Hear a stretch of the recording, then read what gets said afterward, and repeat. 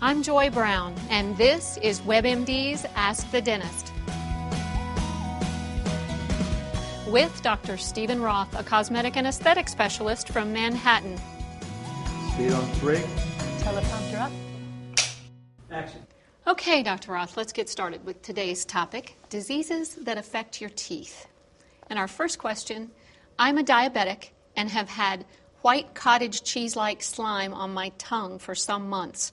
I brush several times a day, but it keeps coming back. How can I treat this symptom? Well, first, let me just say that diabetes has tremendous effects on your oral health. And what you're noticing on your tongue is very likely some type of a candida infection or a yeast infection that's related to diabetes. And what do they do about the symptom? Is there anything they can... Yes, there is. There are medications that can control the yeast infection, but there's also the factor of, is your diabetes well controlled? Because if it's well controlled, this shouldn't be happening. So the most important thing is to go back to your diabetes doctor and make sure that it's under control. So not something a dentist can really help you correct? We can help you with the symptoms, but the greater concern is your overall health and your diabetes. Got it.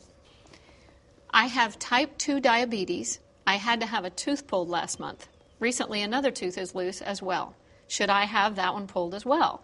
It's not hurting, and I was kind of hoping it would tighten back.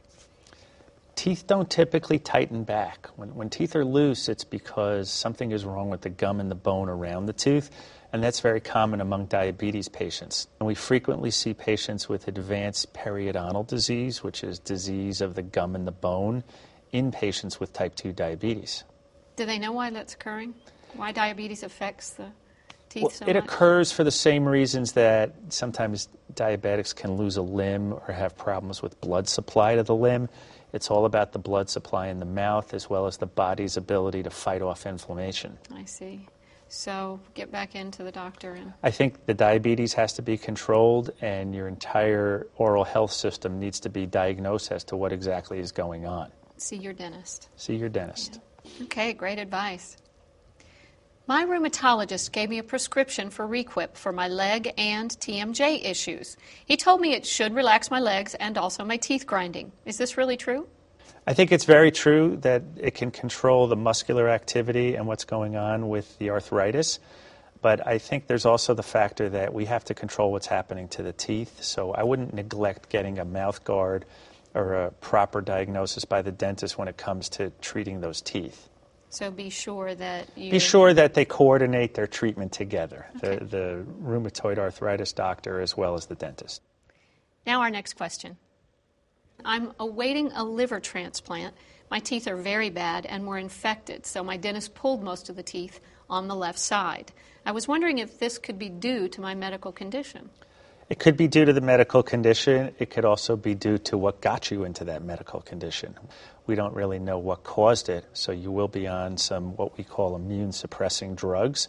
So any sign of infection in your mouth has to be dealt with immediately.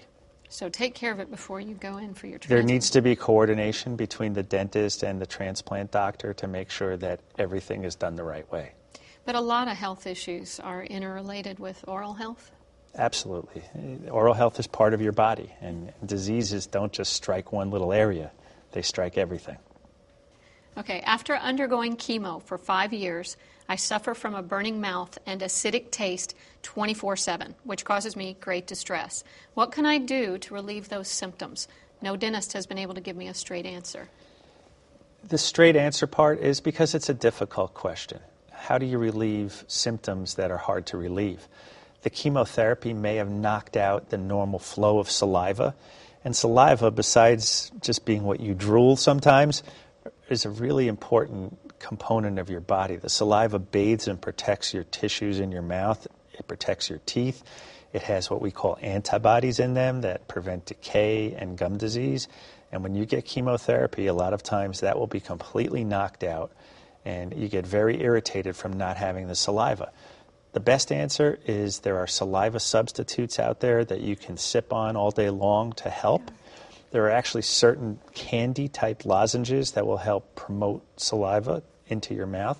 So there are some answers, but you're also going to need to address the fact that you don't have the normal defense systems.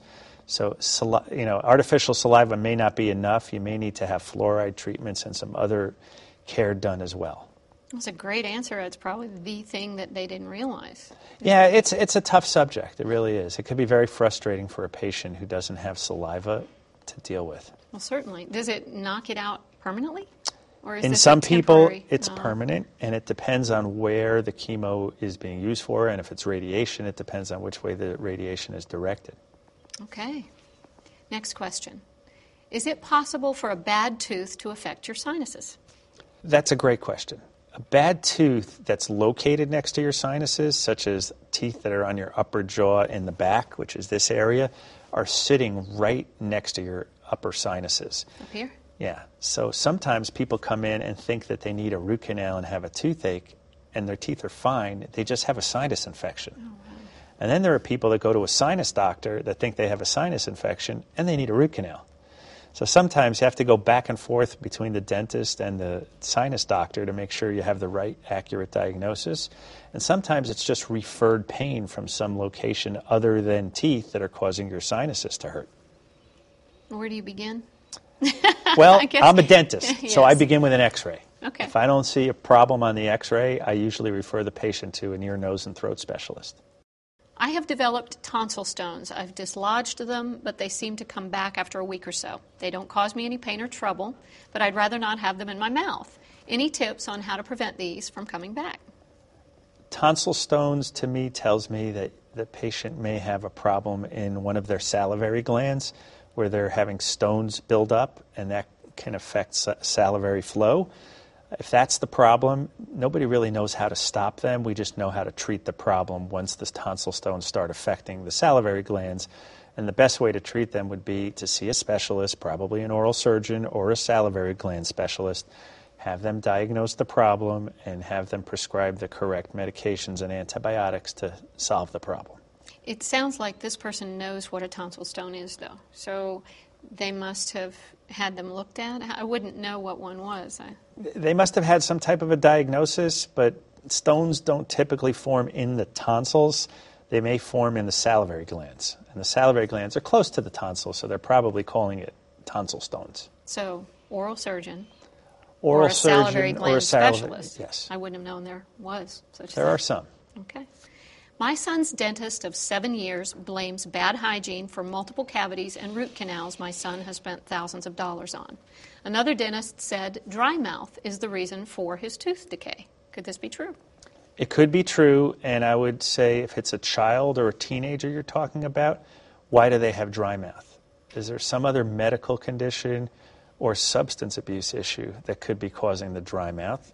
And I think that what's really important is to have a frank discussion with the child or teenager and find out what's really going on with them before making a conclusion on why they're getting the decay. There are some people that decay genetically, and there are some people with bad oral hygiene. There are some people who use illicit drugs that can cause a loss of salivary flow and can cause damage from the drugs. So there are multiple reasons for dry mouth to begin with. There are multiple reasons, but in a normal, healthy teenager, if that's what we're talking about, there has to be a reason. Back to our next question. Can iron supplements, pills, cause damage to teeth and also discolored dentures? Iron supplements will discolor the teeth, but it's reversible and it's removable. It will put external stains on teeth, external meaning outside of the teeth, but it can do the same thing to your dentures because they're in your mouth. So they can discolor. It's nothing to really worry about. If you're on the iron supplements, you need them. Your doctor prescribed them, so just tell the dentist that you're on them and they'll deal with the problem. Deal with it bleaching or just to Either general bleaching cleaning? or stain removal by a dental hygienist or a dentist who cleans your teeth. Okay, but the discoloration isn't happening from the inside. No. Okay. When are dental implants not suitable for diabetics? So an accurate diagnosis of diabetes and whether it's controlled is absolutely necessary before even thinking about doing a dental implant. Dental implants will not be suitable for diabetics if the quality of their bone isn't good. The blood supply in diabetics sometimes has a problem, and that's why you see diabetics who can have a limb in danger of being amputated because they don't have good blood supply.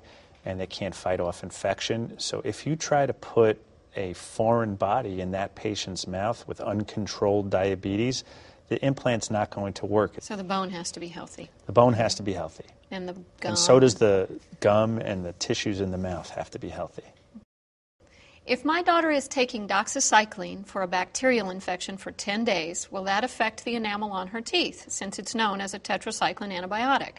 She also was prescribed it once for acne. Doxycycline is probably the most prescribed anti-acne drug.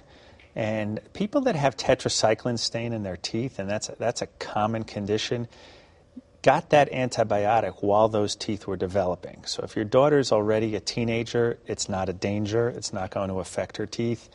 You don't have to worry about it.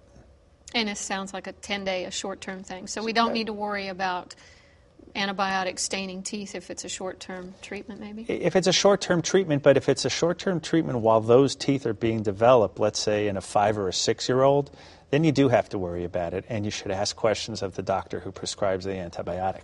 But the older we are, once the less you're effect. a teenager, you have all of your teeth, the antibiotic cannot affect the color of the teeth. Good They've to know. already been developed. Okay. I have severe acid reflux at night that burns my throat and teeth, and I'm worried about how it's affecting my teeth. One tooth is completely broken. What can I do to protect my teeth? It sounds like the biggest problem is the acid reflux. And acid reflux is when stomach acid comes up the esophagus into the mouth. It can cause heartburn, it could cause chest pain, but it also can damage teeth. I've seen patients who sleep on one side where the acid has dissolved the tops of the teeth on one side of their mouth and the other side looks completely healthy. So as important as it is to make sure those teeth are healthy and not being destroyed, if you're getting that amount of acid up your esophagus, that can cause some serious problems with your esophagus. So what I would do is go right back to the doctor and make sure that that acid reflux is under control, because there are medications that can control it. The second step would be to have the dentist assess how much damage has been done to those teeth and either fix them or create some protective devices to maybe protect those teeth. But acid staining is something that does damage the teeth, so this person is right to be concerned. And you can tell, can you pick up the signs of acid staining fairly easily? Yeah, acid erosion is what we call it. Will dissolve the enamel right off the teeth. And typically it'll look like a very smooth pattern on the teeth. I don't expect the patient to recognize it, but a dentist will. And it's a big problem. We see it a lot. Okay. I take a bisphosphonate drug for osteoporosis. I need to get dental implants, but they have a connection to jaw necrosis. Is there a way to proceed with my osteoporosis treatment and fix my teeth too? Well, I would say the osteoporosis is the biggest problem, and you're on the bisphosphonate drugs for a reason, because you're losing bone. There is a connection between oral health and the bisphosphonate drugs, and there's no question that taking those drugs is a contraindication for getting dental implants, but the research hasn't been completed yet, so we don't know exactly who's going to have a problem and who isn't. So sometimes there are alternatives to implants, such as removable dentures or fixed dentures, which are bridges. And I think you need to have a frank discussion with the dentist and the oral surgeon or periodontist who's going to place the implants about whether your bisphosphonate drug use is going to affect the health of those implants. So the osteoporosis, though, treating it, you can't slack off on that. No, you have to prioritize here, and the priority is the osteoporosis. So you get that and keep taking those drugs. But you said contraindicated. Contraindicated is a big Latin word. Yes. And contraindicated means you shouldn't do it. Thank you, Dr. Roth. Great Thank you. information.